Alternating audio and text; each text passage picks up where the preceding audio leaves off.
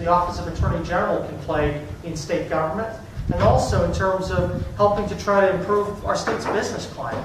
Because I think every state official has an obligation to do his or her part to help improve our state's economy. That's critical.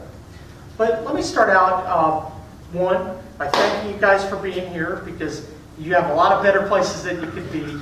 But it means a lot to me to get the perspective of people from all over the state. The fact is that I don't want to be one of these folks who just sits under the Golden Dome and doesn't have contact with people every day. The reality is we spent a lot of long, hard hours working pretty hard to try to change this office around. But now it's time to try to get out and get some other perspective from some places also outside of Charleston. So I'm from the Eastern Panhandle, and one of the things I used to hear before I was elected is that a lot of the counties around the state felt disaffected with state government. I'd like to change that, and that's part of the reason